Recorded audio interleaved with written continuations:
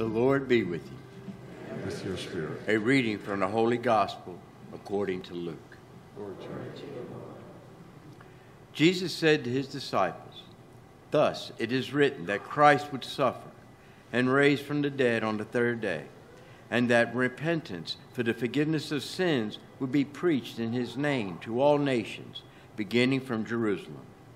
You are witnesses of these things, and behold, I am sending the promise of my Father upon you, but stay in the city until you are clothed with the power from on high." Then he led them out as far as Bethany, raised his hands and blessed them. As he blessed them, he parted from them and was taken up to heaven. They did him homage, and they returned to Jerusalem with great joy, and they were continually in the temple praising God. The Gospel of the Lord. Praise to you, Lord Jesus Christ. In our first reading today, St. Luke, writing in his Acts of the Apostles, to someone, a name that we often pronounce as Theophilus. But Luke is not writing to a single human being. He's writing to the entire church, because the word is a Greek word, Theophilus, which means beloved ones of God. He's writing to a group of people, but he's writing to the church. Now, we hear that oftentimes, certainly. I just thought I'd take a moment to help you to understand, not to think that simply that Luke is writing to a particular individual. He's speaking to all of us. And I've often have wondered how the apostles, they had walked with Christ for nearly 3 years. They knew he had died on the cross. He had suffered, died, was taken down, placed in the tomb, was resurrected. He spent 40 days with them, speaking about the kingdom of God. He was laying the groundwork for his kingdom with them, teaching them. It wasn't a time for miracles, the miracles he did while he was on earth. But it was a time for teaching his apostles things that he did not yet have an opportunity to teach them. And he tells them to go back to the upper room, but they don't get it. He's trying to say goodbye. And all they want to do is hold on. They don't want to let go. They were so formed in the understanding of the law, and so deeply ingrained was the idea of the Messiah. The Messiah was going to come. He was expected. And when he came, he would be a political Messiah who would crush the Romans. He would put us all on a pedestal. We will rule with him, and we will step on everybody else. That was their understanding of the Messiah. They still did not yet give up that idea. The human being has a hard head.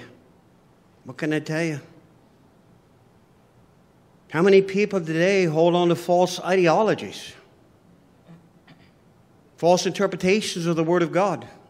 And if you try to explain it to them, they're ready to fist fight with you. Because ever since they were young and little, they've been taught the same thing. It's become ingrained in their brains. It's the same thing that happened to the apostles. It wasn't until the Feast of Pentecost when their hearts finally melted. And they finally opened up to the understanding, no, this is not it. It's not going to be a political kingdom at all. It's not going to be anything near it or anything like it. Now, one can certainly understand, the Jewish people have been under Roman occupation for nearly 200 years. Nobody wants to be enslaved. And they certainly had a right to long for the freedom from that slavery. And you could see why they would fall into that false idea that somehow the Messiah is going to take care of business. He's going to pound some heads. He's going to step on some toes along the way, and we're going to rule, and that's the end of the story. Never worked that way. Christ didn't come to establish a political kingdom. He came to establish a kingdom in the human heart of mankind. An interior experience. Had Christ not ascended into heaven, we'd all have to go to Jerusalem. We'd all have to go to the Holy Land unless Christ came to us somehow, walked across the ocean, and came to us to visit us. But we'd all have to make a pilgrimage to Jerusalem at least once in our lifetime. Now, could God have stayed on earth for 2,000 years? Absolutely. Sure, he could have. He's God. But it's not what he intended. He came on earth to die, to suffer and to die, to redeem humanity from their sins. Not even 1,000 Blessed Virgin Mary or 1,000,000 saints could accomplish what Christ did for humanity. Had he not ascended and returned back to his Father, we would have no faith. We would need no faith. The theological virtue of faith would have no roots in our souls because all we have to do is turn on the television and maybe we get an image of Jerusalem and catch a glimpse of Christ. And our understanding of God would simply remain in this world. It would not be rooted deeply in a theological virtue of a faith that God gives to us in seed form of baptism and in confirmation. He gives us the fullness of that faith. Then it grows all the days of our lives. At least it's supposed to. It's supposed to. If you remember at the resurrection, Mary Magdalene is at the tomb. She's crying. The stone had been rolled back, which, by the way, represents also the hardness of the human heart. We have to roll away that hardness so we can find Christ. And our ignorance and darkness and the falsehoods that we hang on to. But anyway, she's looking for Christ, and she realizes that Christ isn't there. So she cries. And through her tears, she sees a man walking towards her. She thinks it is the gardener. Of course it's the gardener. It's Christ, who comes to cultivate the garden of our hearts, to plant his seeds, to transform the human being into a flower of love. The human being that is conformed to the image and likeness of Christ by the grace of the Holy Spirit. But anyway, she doesn't recognize who it is. So she asks this gardener, if you have taken him, where have you put him? What does Jesus do? He calls her by name. And he says to her, Mary, Mary. As he calls each and every one of us by name. The church has never taught what the Hindus and Buddhists believe. And somehow we're absorbed into the Godhead and we lose our identity and we all become gods.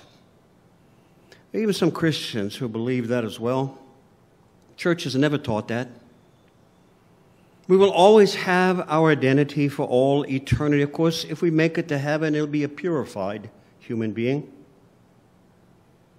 But anyways, after he calls her by name twice, she recognizes who it is, and she is my little Rabboni. Or Rabboni, which translates to my little teacher. I can see a smile on her face and with love, an expression of great love. My humble teacher. My little teacher. And she wants to go and give him a hug. She's the one who poured the oil on his feet and dried it with her hair. She was used to having contact with Christ. Now all of a sudden Christ is saying to her, don't touch me.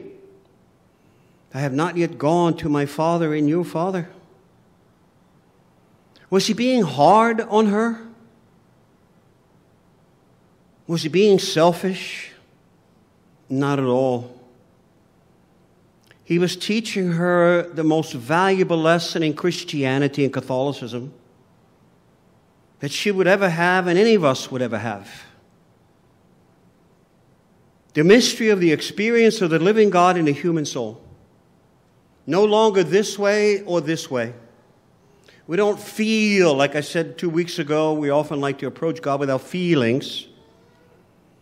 The human being has 11 human emotions called feelings or appetites, and that's how he lives his life. We have a broken nature. We live by those 11 human emotions. We don't go any further. In our brokenness, we don't raise ourselves up any higher. If we don't get away from our emotions and allow the Holy Spirit to transform us, how are we going to grow in holiness? But he's teaching her a lesson, which hopefully is something we have learned over the years as well. We don't need to touch Christ in that way. Because people often say, well, you know, if I'd have been, and I've heard people say this to me, I don't know, maybe you've heard it as well. If I'd have been alive 2,000 years ago, I would have been a disciple of Christ. Really? Really? If you're not a disciple of the Eucharist, you would not have been a follower of Christ 2,000 years ago. Christ is among us. He is here. In Bethlehem, the house of bread. That's what the word translates to, the house of bread. He's placed in a feeding manger for animals because he feeds our lower nature and he raises up into a higher nature. He comes here, body, blood, soul, and divinity, to give himself to us, not this way, but in here, to enlighten our minds. So we don't simply live our minds by our emotions. We don't have to go to Jerusalem. We can experience the living God in a house of bread. We are the new Jerusalem, a word which translates into city of peace, where the King of Peace is found. The King of Peace is here. He will be here momentarily on his altar as well. He comes to reveal himself to us, not through our external senses or simply our emotions, but in the depth of our souls, in the depths of our beings. Had he not gone back up to heaven, we would not have that experience. Christ is closer to us today than would he have stayed on earth, because he comes into our beings. And there he reveals himself to us if we only give him the opportunity. The apostles in time certainly would learn the lesson. As they would offer the holy sacrifice of the Mass or receive the Eucharist, they would learn to understand. This is Christ. They receive the same Eucharist, the same Christ that you and I receive, that Catholics will receive around the world today. On whatever altar there is the holy sacrifice of the Mass offered. Christ often spoke of taking on a new body. And this is something that sort of passes by us. But he spoke of it very clearly. It would not be a physical body like he took from Mary. It would not be a moral body like a social club, which derives its unity from the will of men. It would be a body that would be bound to him by the Holy Spirit, which he would send upon leaving this world. And he taught his apostles the nature of this new body. And these are some of his features. He told them that in order to be a member of his new body, men would have to be born into it. But it would not be through a human birth, for that only made us sons of Adam. To be a member of his new body, one would have to be reborn through the Spirit in the waters of baptism, which would make us adopted sons and daughters of God. The unity between his new body and him would not be through singing hymns to him, nor having social teas in his name, or gathering in parish halls, or listening to broadcasts on the radio, but it would be absolutely in the sharing of his divine life and sharing life and sharing life and sharing in him. Dwell in me as I in you. The Gospel of John. His new body would be like all living things, small at first.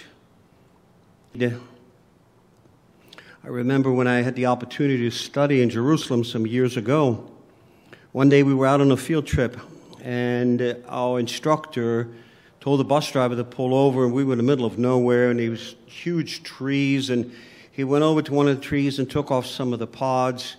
And he came over and had us all sort of line up. He says, now stick out your hand. We stuck out our hand, and he put little small mustard seeds in our hands. And it was just like the exact same thing you see as a pepper seed almost. It's that small. He said, you see this seed? This is where these trees come from. And these were big trees. But that's what Christ was talking about. It would start out small. It would start out with simplicity, complexity until the consummation of the world. The house expands from the outside in by the addition of brick to brick. Human organizations grow by addition of man to man. From the circumference to the center. His body, he said, will be formed from the inside out as a living embryo is formed in the human body. Because Christ is the center of the body, the mystical body of Christ on earth. As he received life from the Father, the faithful also would receive life from him. Our Lord said he would only have one body. It would be a spiritual monstrosity for him to have many bodies or a dozen heads. To keep it one, he would have one shepherd, whom he appointed to feed his lambs and sheep. As the Gospel of John reminds us, there'll be one flock and one shepherd. We've been that way for 2,000 years. We're now on our 265th shepherd. He said that his new body would not manifest itself before men until the day of Pentecost, when he would send his truth-giving Spirit. Anything that would start therefore even 24 hours after Pentecost, 24 hours before Pentecost, or simply 24 hours ago, would be an organization called together by a human spirit. It would not be drawn by the divine Spirit. The Holy Spirit does not confuse the human being. He doesn't divide the human being into different belief systems. The Holy Spirit draws the human being into one. In the fullness and absolute truth. The most interesting observation he made about his body was that it would be hated by the world as he was. And as I've often said, if you lay out a map and you look at the places and you stick a pin on the continents and places where the church is persecuted, you'll realize that 70-80% of the world hates and persecutes the Catholic Church. And we're persecuted in our own way here. Of course, here we're in the middle of the Baptist Bible Belt, and everybody has their own way of looking at us Catholics. I remember a priest saying to me one time that whenever the church is in the news for something and he goes to meet people, whatever, they always take 2 steps backwards. And I've even talked to some of our parishioners here who said that they've been made fun of, they've been attacked, their faith has been attacked, and so on and so on. And I always remind them, don't be angry. Pray for them, that their hearts may be open to come to the fullness of truth. We brought some people into the church this year. Some of them were Baptist. They did their research work. They realized that what they had been taught was not the fullness of truth. It was only partial. What is divine, the world hates. What is worldly, the world loves. The nucleus of this new mystical body was his apostles. They were the raw material in which he would send his Spirit to prolong and quicken himself. They would represent him when he was gone.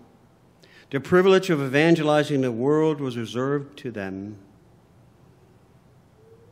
This new body, of which we're the embryo, is now his prolonged personality throughout the ages.